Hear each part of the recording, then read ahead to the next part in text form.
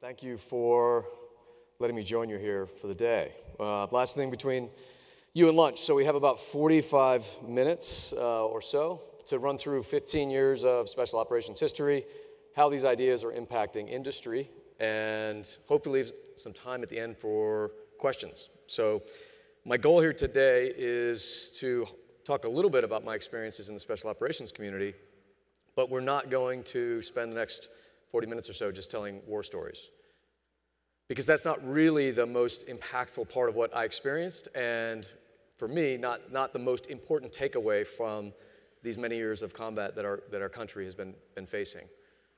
I hope to antagonize your thinking a little bit, because what we learned was we had a great organization with great people, extremely competent small teams, SEAL platoons, Ranger elements, etc., familiar to many of the veterans in the room.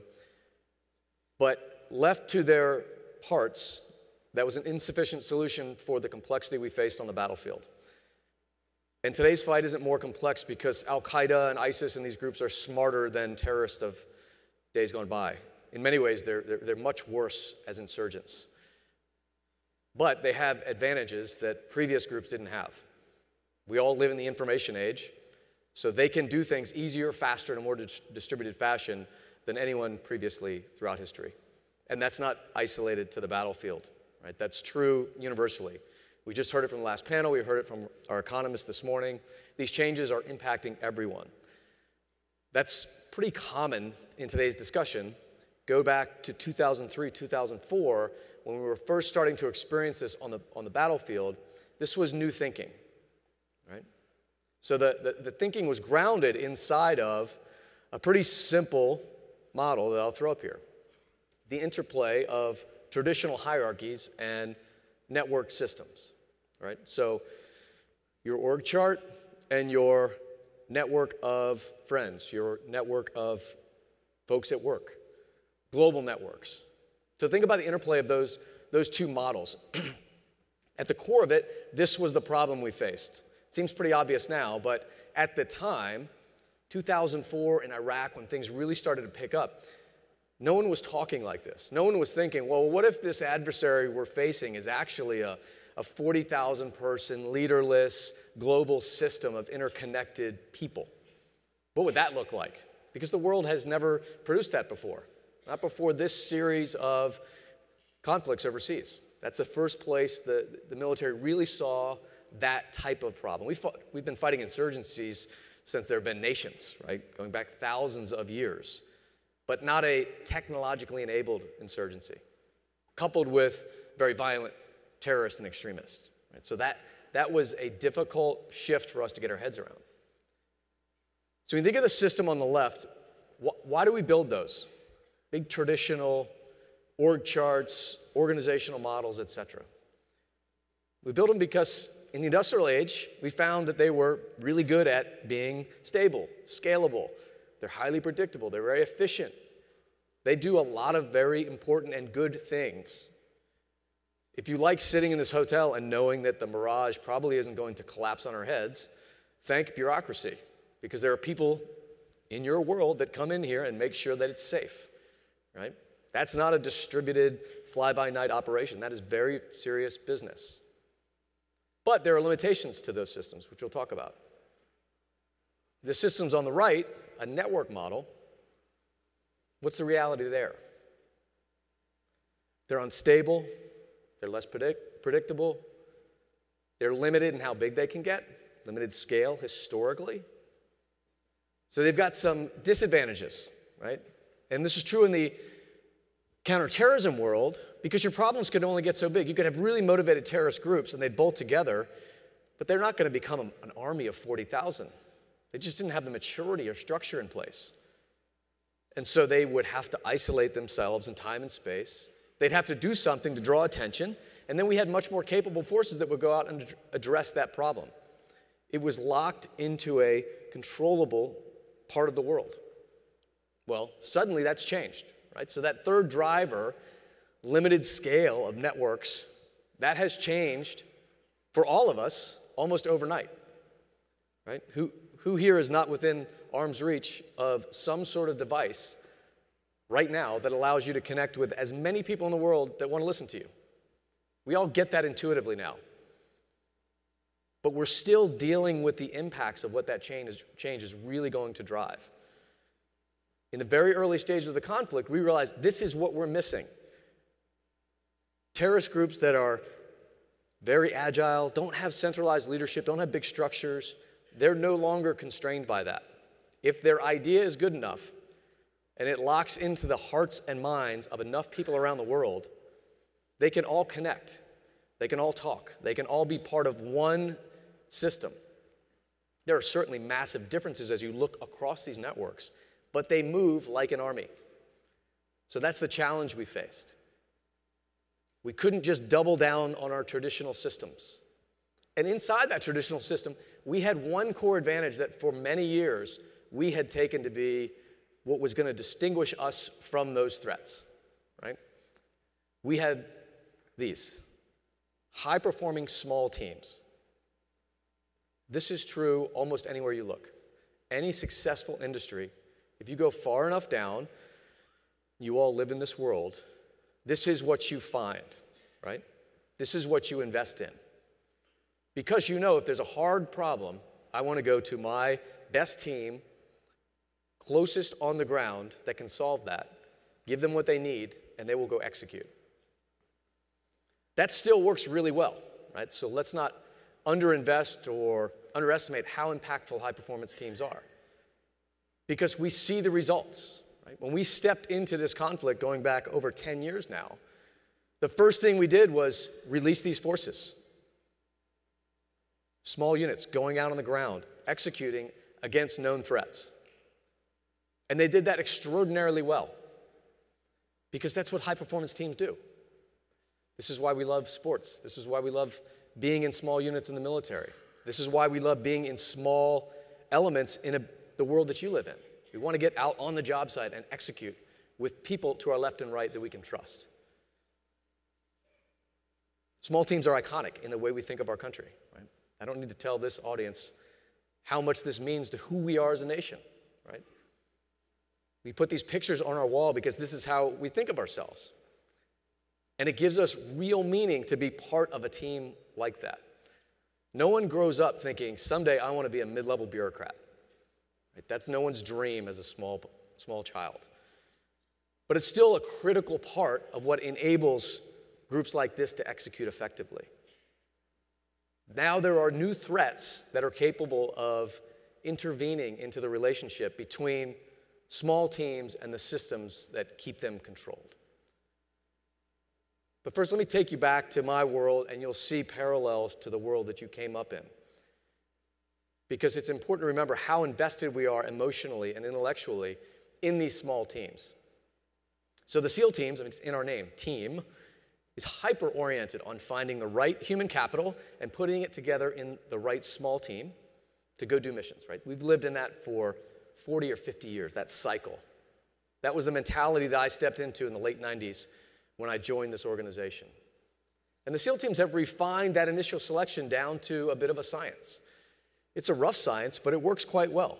Take a bunch of motivated folks, put them through cold water, physical abuse might make it sound a bit hard, bolt them together into teams, get them sleep deprived, get them hungry, and you start to weed out people that don't belong in a space like that. We also teach them how to carry small boats across big boulders. You don't know why? Because it sucks. There's no reason. And people that are smart enough to figure that out, they quit, right? But it works quite well. Look at this, for example. You have 6 potential operators, might not know each other, and in what feels like maybe a life or death situation. People that aren't comfortable forming team-based relationships, they will move out of that system quite quickly. And I'm sure everyone here has felt that as you've come up through competitive space, right? That's not an uncommon feeling. So once you get through a selection phase, then things get a little more interesting. You can start to trust them with better equipment. You can start to trust them by moving around the world. You can start to trust them with missions that actually matter, right? So the bonds inside those teams get incredibly tight. All of you have felt that. At some point in your career, everyone in this room has, I'm sure, been part of a small team, especially in your world, that you knew you could trust the person to your left and right with your life. And that ingrains in us a very deep sense of what we want to be part of. But then we scale these things up, right? And we put them into organizations, which is what you have to do if you want to create something big, right? It's easy to create a startup of 8 people. It's hard to create a stable company of 8,000 that retains that mentality of adaptation and aggressive approach to the market. So most high-performance organizations tend to look something like this. It's a combination of these two models. At the top, you'll often find a networked executive team. You've come up together, you know each other well. At the bottom, you find your high-performance teams. And in the middle, you find the rigid structure that we all like to complain about, but that allows us to do our work with some knowledge of the direction we're heading. This is where all the stuff that we don't like to think about, but that is absolutely critical, takes place every day. Some of you may be in that world right now in your career. Some of you just coming out of it. Some of you will be there soon. It's a necessary component. Historically, everyone played the game this way. The history of industry inside the United States, post-industrial revolution, everyone scaled up into something that looked sort of like this if you were going to succeed. A lot of the work that we've done post-military looks at this through a very specific lens, through looking at the networks that actually make organizations function. And if you test that down to the individual level, what you see here is a scatter plot. Every dot is an individual saying, here's who I go to get things done. So when you ask an organization, how does it actually function? It doesn't come out looking like an org chart. What you see is very commonly this starfish pattern. You see a centralized node of leaders in the middle. They cluster together because everyone recognizes them as the critical decision makers. And then you see these peninsulas. And those go all the way out to your high-performance teams on the edge. Right? The problems aren't occurring in the middle. The problems are occurring in the market out there on the extremes, right? And again, that's an okay pattern as long as everyone else is playing it the same way. If you're playing against another big system, they probably look somewhat like this. And so you optimize for efficiency, for human capital, for cost, all the things that we know. But now there are new problems that don't have to play like this. They find the gaps between those small teams on the ground. And that's where they're comfortable. That's where they win. They don't win through scale. They don't win because they're better.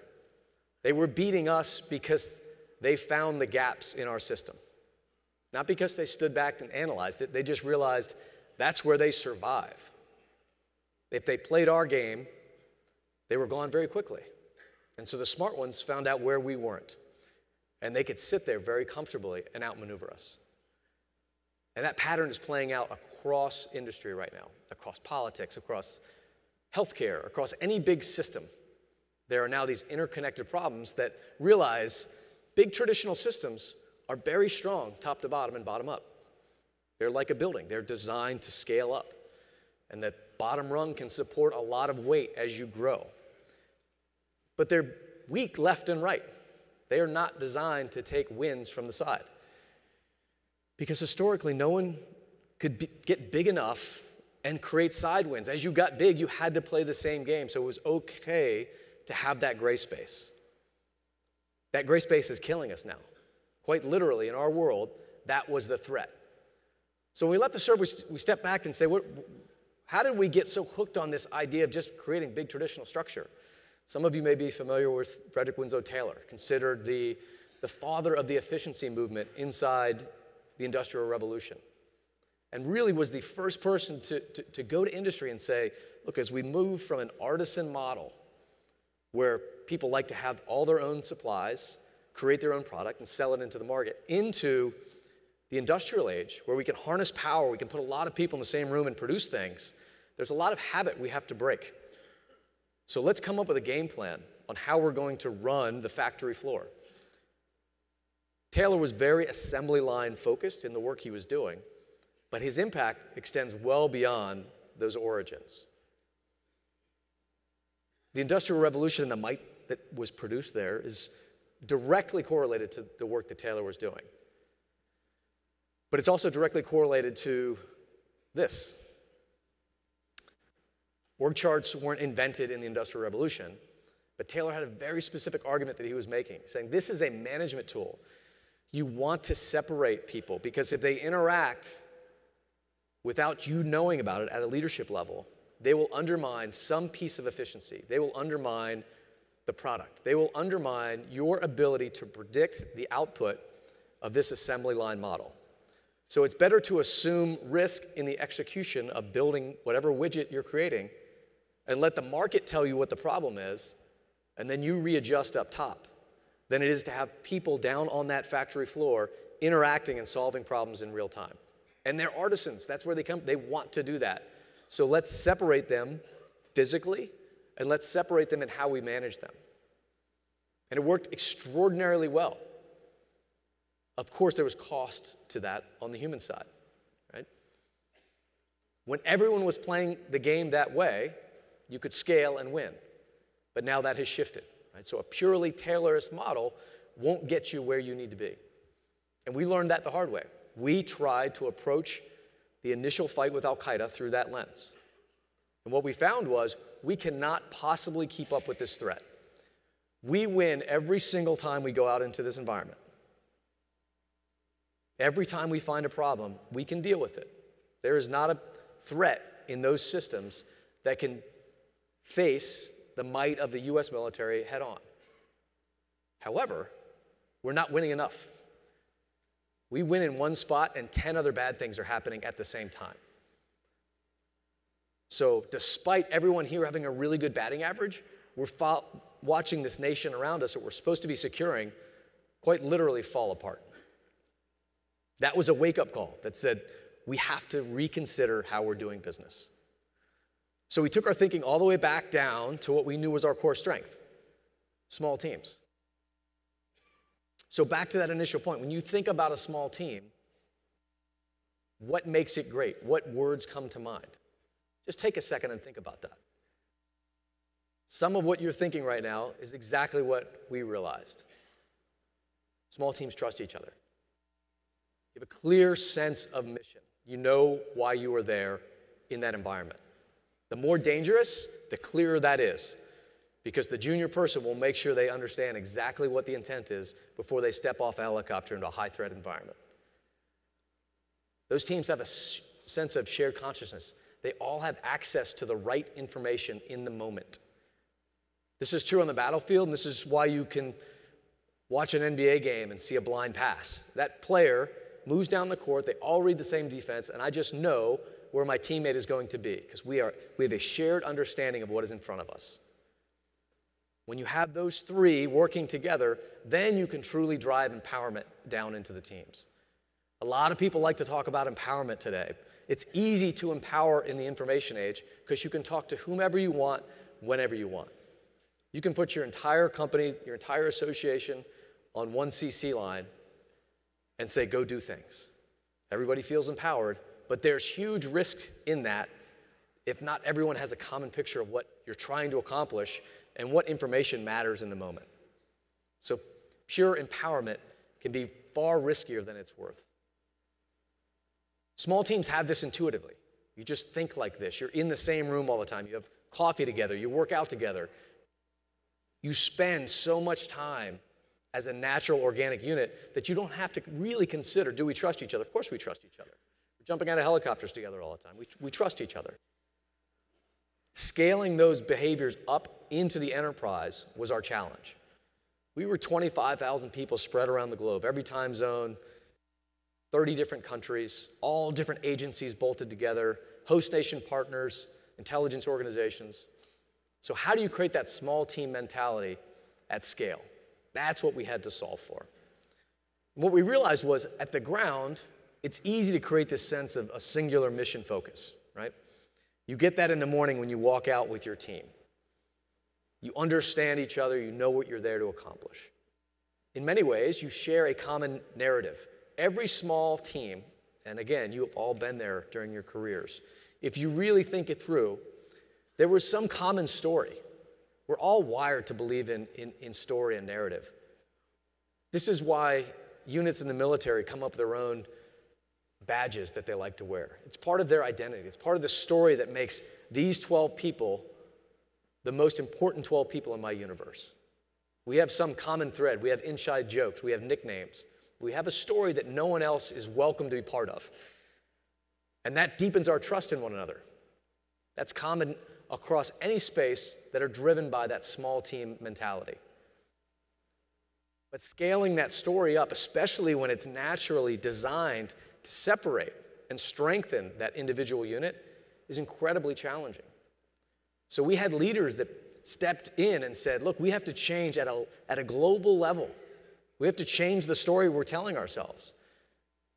Because we grew up in a world where we said, this is what you want to become. You go through all this selection and fight for years to become part of a unit. So you can say, yes, I'm part of the tribe. I'm accepted as this operator into this world. We have to change that because that's an insufficient solution. We can't lose the skill set. We can't lose the capacity of those small teams. But we can't be solely dependent on this anymore. We have to change into a globally interconnected organization that trusts each other, has a sense of common mission, has a common story to the same depth that those units on the ground have. And that's incredibly hard, especially when you think about the legacy of these units, right? Who here has an uncle or a brother or a cousin or a grandfather was in the same industry? Right? Probably 85% of this room. Same is true of these units. So you layer in that, and you have one more level that you have to compete with as leaders to try to change the thinking. My grandfather was on a glider in the first days of World War II, landed in Normandy. My father was a Green Beret in the Vietnam years. That's John Wayne, if you're old enough. Not my dad, but it's a cool picture. My uncle was in the SEAL teams in Vietnam. My brother, cousin, myself served in the SEAL teams, cousin in the Marine Corps in Iraq and Afghanistan. So I came from a family of this legacy, as is almost everyone I served with had a reason, a deep down fire in their gut as to why they were there. And it wasn't just they woke up one morning and said, I want to become this thing. These go back generations, much like in your world. And when you were raised from 7 years old, the only thing you want to do is be part of a unit like that, no leader can show up and say, hey, we had an offsite, and we've decided we need to change everything about our culture. It just doesn't work like that. This is far too ingrained in the individual and in the unit. It wasn't until we realized we are losing this conflict because there is a new type of threat that knows how to navigate around our points of strength that we started to listen to that other side of the conversation and open our minds to the reality that the information age is undermining our ability to fight effectively. That conversation is different in every industry, but the threats are very similar. What we did out of the gates, though, was try to ignore it. And this is a very similar pattern to what a lot of businesses will do as they go down this idea of, well, things are moving fast, so let's flatten ourselves out. Right? Let's just access to information. Anybody can open door policy. We can all CC each other. We tried a similar approach. So we had, okay, we have this task force headquarters. It's in Baghdad. It's wherever it is around the world. We have these great units on the ground, and those units actually look like little networks. They're not super structured. They're high-performance teams. So they can all bolt straight into the headquarters. If you need something, call us. Go out into the field, interact with the threat, let us know where it is, and we'll readjust, right? Because we can communicate very quickly. You're comfortable moving around the battlefield very fast. So let's play it like that. Tell us where the new problems are, and we'll readjust. So that's what we did. We'd identify threats. We'd interact with them. We'd call headquarters and say, here's where we think they're going. They'd readjust us. We'd repeat. We'd repeat. It took us about a year to 18 months to realize our approach is not only not working, we're making this network grow faster than it would on its own. Because it's never going to stay and fight us. When we're catching it, it's a lot of luck. Because we might think we're fast, but to a local insurgent, you look like a big dinosaur. So it's always incentivized to get out of the way. When it gets out of the way, it goes to where you're not. And when it's where you're not, it can influence, it can recruit, it can develop and expand its army. So not only were we not getting ahead of the problem, we were forcing it to grow and change, arguably, at a faster rate than it would have on its own. That was the realization for us that said, you know what the problem is? It's right here. It's that we are not interconnected on the ground the same way that this threat is interconnected. When we started to look at it through that lens, everyone took a knee and said, wait a second, I don't like what that implies. What that implies is my team, which, by the way, all of us believe is the best special operations unit in the history of the world, as does every other unit out there. We all now have to see one another as part of a similar tribe. We have to see a bigger story than just our own. We have to connect, share information, trust each other, have a common sense of intent, the same way that we do in our own team room. It's incredibly challenging. You're changing not just a year, but generations of behavior.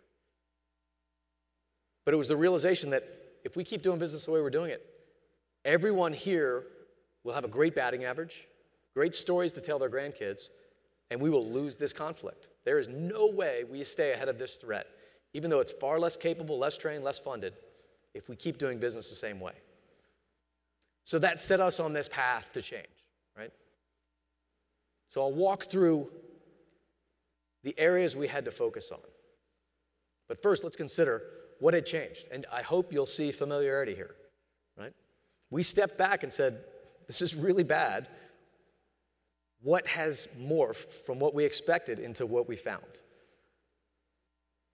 The speed with which these networks can grow, we found ourselves in a situation of resource constraint that we'd never imagined was possible. How can this less capable threat be stretching our resources, the United States military and our coalition partners, to its limits? Well, it's because networks have limitless scale. Of course they're going to constrain our resources. We had an inability to leverage our labor effectively. We'd never been in a world where we were going to run out of operators because we grew up in an environment where there's one problem, one solution. Now we have one solution and 47 problems. So we have to figure out how we're going to triage and apply our labor effectively. Our advantage in the technology space was diminishing rapidly right before our eyes. Setting up a secure headquarters somewhere in the world used to be a big deal. It's not anymore. I can go into any store around the world, buy a $5 throwaway phone, and encrypt it in about 2 minutes. That does not separate you from the threats. And in many ways, we found our rule book was slowing us down because the competition doesn't have a rule book. They do whatever it takes to succeed in the moment. So our big takeaway is there's been a market evolution here from traditional system into networked models. So we had a long argument. Which one is it? Which one's going to win? Well, the answer is neither wins. I would argue for the next 15 years at least, as technology really tries to sort itself out. What's the future of machine learning and AI, and how are we going to communicate once all those become common inside of industry? We have to admit that we're in this transition phase. There are key strengths and stability that come from a hierarchical model. We do not want to throw that away. But there are threats and there are great advantages to moving in a distributed network model. What we eventually became was a hybrid between the two. We have to leave the stability of the bureaucracy in the background because that allows us to do tons of critical things every day around the world. But when necessary, our teams on the ground need to be able to interconnect and move as fast as the networks we're facing. So how do we do that? We addressed two main areas. We didn't really recognize them at the time. What we went through was a 5-year iterative design process. What we had was leaders that said, this isn't working. If it doesn't help us, throw it away. If you find something that works, do more of it. And we're going to break a lot of SOPs and rules along the way. That's okay, because this is the fight of our lives. And we will figure out how to get through it. In that process, we pulled two major levers. Pretty intuitive. We changed the way we communicated, how we made decisions, how we decentralized authorities. So we did a lot of process work at a global level. That pushed us towards a faster moving, much more inclusive and transparent system, much like how a network works. That required a different sort of behavior. So the other lever that we were really not aware of at the time was the behavioral shift inside the organization. So I'll talk through both of those, and then hopefully we can have time for some discussion. So we'll look at the interplay between these two systems and how we determined to create this interplay between shared consciousness and empowerment. We have a system up here. It has to drive enough shared awareness of what intelligence matters in the moment so that we can empower the teams on the ground to go out and execute with autonomy. But we can't just flip a switch and hope for the best. So we were very structured in how we decentralized authorities down onto the ground. What teams will have what decision-making rights at their level. All of that, though, is bound inside this behavioral aspect. What's the story? What's the narrative of the organization? And how do we have to change as leaders to make all of this mean anything? So we'll look at all those individually. First, the interplay between these two systems. Briefly, when the conflict started, some of you may remember Abu Musab al-Zarqawi. He was Jordanian-born, the first significant leader of al-Qaeda in Iraq. Zarqawi was charismatic. He was a battlefield leader, a frontline fighter. He was a sociopath. He was barbaric in his violence. And he had committed himself. He knew he was going to die on the battlefield. And between when he took the reins and when we eventually removed him from that position, he really drove the process effectively. So our first thought, because we were biased by the traditional org chart we'd all grown up inside of, was, okay, here it is. We've got the leader. He's all over YouTube and makes a big deal about running al-Qaeda in Iraq. Therefore, he sits on top of some sort of traditional system, right? Because that's what insurgencies historically look like. Go back to any great insurgent throughout history. They build a hierarchy with them and their immediate followers at the top. Because that's an easy way to scale something. What we missed was the fact that Zarqawi wasn't brilliant, but he knew, hey, there's something different about today's world. I don't need to follow bin Laden's laws. This is what bin Laden had built. Al-Qaeda was a top-down structure. Al-Qaeda in Iraq morphed. Zarqawi said, I'm just going to become something that looks like this. And I'm going to grow it and motivate it and scale it by telling a different sort of story. I'm going to get the narrative just right so that people from around the world will want to be part of this. So he spoke about their element as a movement. Not a thing, not a structure, a movement. If you feel wronged, if you feel like your culture used to be better than it is now, join this movement, and we will give you a path to redemption. And the history was abused, but real. And the anger and frustration was deep, and it still is to today, which is why these networks can grow so quickly. So that changed our thinking. Wow, we have a new type of competitor who's telling a different story. That forced us to step back and look at our own narrative. This is sort of the second step that we went through. What's the narrative that keeps them together and growing and keeps us separate? So we looked at these two models. How do they interact? On the left, and all of us are guilty of this, the left system tells a story about control. The right system tells a story about growth and inclusion. Oversimplifying, but that's exactly where we were. Everything we do needs to be done with absolute precision and control. It is zero defect mentality because lives are on the line, careers are on the line. Meanwhile, the system on the right, it doesn't care about any of that. It just wants to get as big as possible, as fast as they can. And they've got a really good story allowing them to do that. So we looked at those two narratives. And in simple terms, on the left, we thought, what's the core driver? What's the story that gets people out of bed in the morning to be part of the Rangers or the SEAL teams or any special operations element? And it's something like this. I am part of this high-performance team. I have to get up every morning and sprint to be able to keep up with my peers, or they're going to kick me off the back of the herd. It's super motivating, and you get a bunch of really good teams as a result of that. But those teams don't have any motivation to work together, right? I'm competitive enough with my own peers inside my little tribe. I don't have time or energy or care about looking across down the street at the next unit. We all live on our own little ecosystem. And when we really started to tease out the writing of Ayman al-Zawahiri, who was the most prolific member of al-Qaeda, a brilliant guy, trained as a physician in Egypt, has been with al-Qaeda since its founding.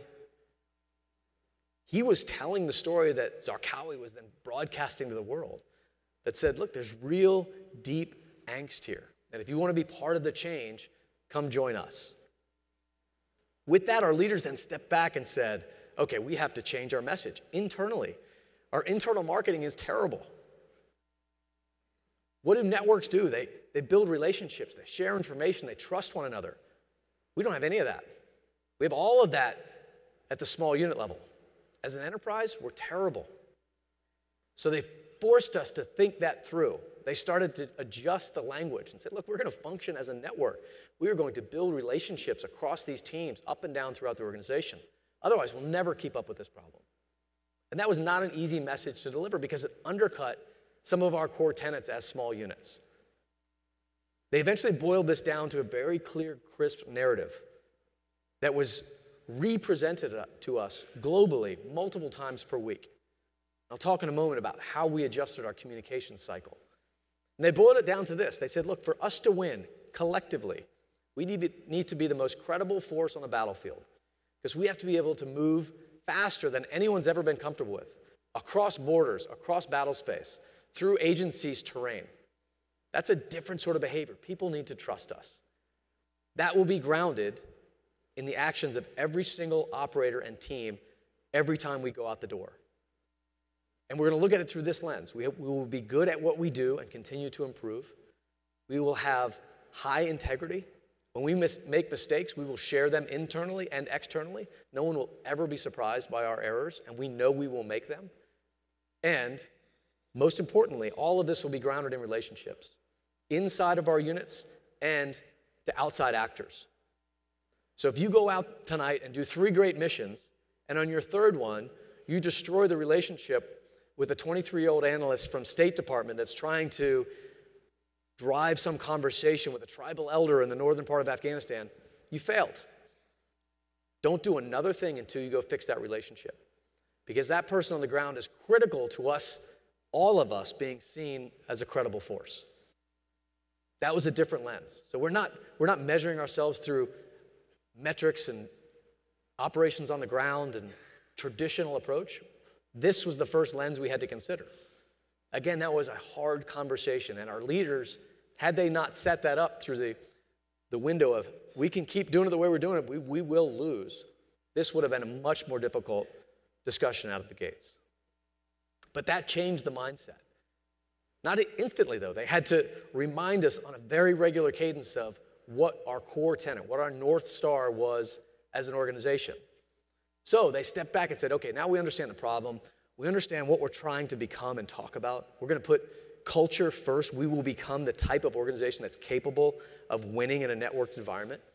But how do we talk about that? How do we create this balance between empowerment and shared understanding of intelligence?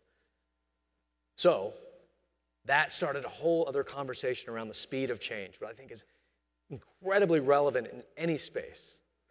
Nothing is changing on the monthly, quarterly, and annual basis that we all grew up inside of, that our parents grew up inside of, that our grandparents grew up inside of. That sequencing hasn't shifted in generations. Now it's radically different. So the mindset that we brought forward into this fight, into this networked age, was very traditional.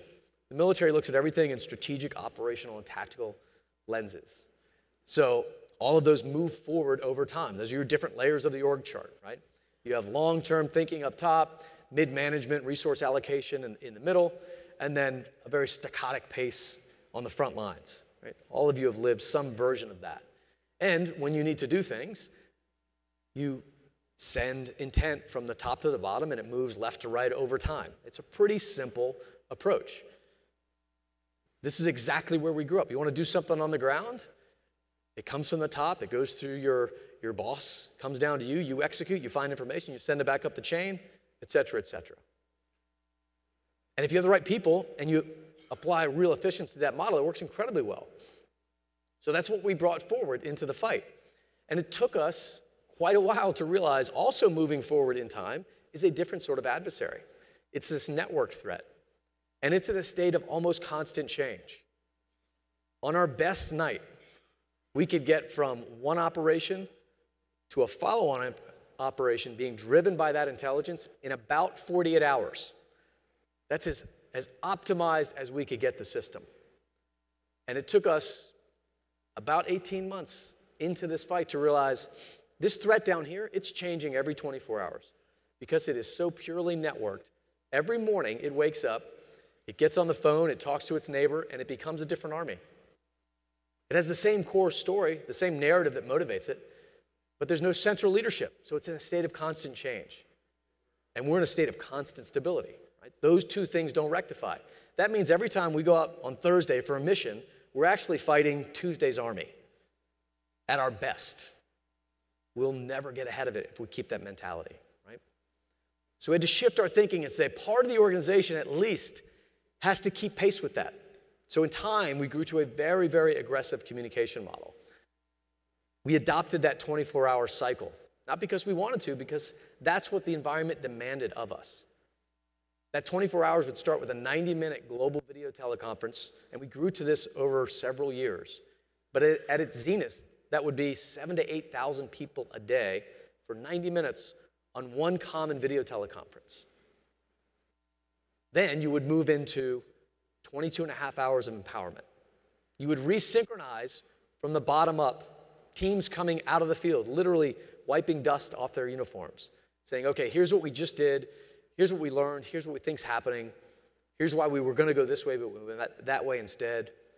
Thousands of other people could digest that. Leadership could react, update their sense of what the problem was, and then everyone was comfortable empowering teams on the ground for the next 22 and a half hours to go out and execute with intent. Not with specific direction, go from A to B to C. Go out based on what we just learned and iterate again. So you'd have 22 and a half hours to operate with autonomy, and then you resynchronize. We did that for 7 days a week, years on end. Super aggressive cadence, obviously. But that's what the situation demanded. Once this system was ingrained, this was the DNA of our enterprise, we felt like a 25,000 person small team. You knew faces, you knew names, you knew, oh, that's the person that knows a lot about X. I've never been in the same room with her, but I know if I need to know about Zarqawi's third cousin, she's the analyst that has all the insights. I know that team, and I think they're wrestling with something that I can help with. All these things started to come together. Right? The transparency of that can be great, but the decentralized nature of it can really add risk, right? So then we realize, okay, we have to consider our decision-making authorities. In a traditional system, two armies can face off against each other.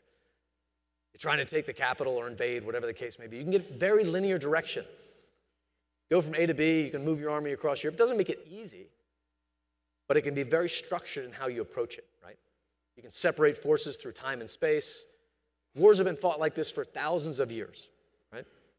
When the threat on the other side changes into a networked model, that approach doesn't work anymore. Because as soon as one team touches it, it changes 14 times before another team can follow up. So our leaders said, okay, we need to give you broad authorities. We can't tell you to go from A to B to C. We need to resynchronize ourselves, and then you go back out there and you figure it out. But not all of you are created equal. Not all of you are as experienced as the team on your left and right. So we're going to tell you, here are the decisions I'm going to give you, and here are the decisions that I need you to pick up the phone to ask about. And when you couple that mentality, that sort of very structured approach to what decisions lie at what level, with a daily, very transparent communication model, you could start to see the different sort of leaders across the spectrum. 7,000 people a day would show up for one meeting, not to listen to our leaders necessarily, but to listen to one another, to learn from each other. Because a new actor would look across and say, okay, there's the middle of the road person. I want to be able to operate like that team within the next few months. Here's me and my peers. We just got here. We don't get it. We're all over the place. We're still sorting this out. So we have very limited decision-making authorities. And here are my rock stars, right? I get to listen to that team every day brief about how much further they're pushing into the threat networks than we're capable of. And they're the ones sitting right at the edge, driving the whole organization to think differently about cascading authorities and moving more aggressively. This was a daily classroom amongst peers that were highly motivated to learn, teach, and win. And that changed the mentality, broke down those tribal barriers, and evolved the trust inside the organization. What that eventually got us to was a shift from the mentality that, one problem, one team, to we've got 20 problems going on at any given time.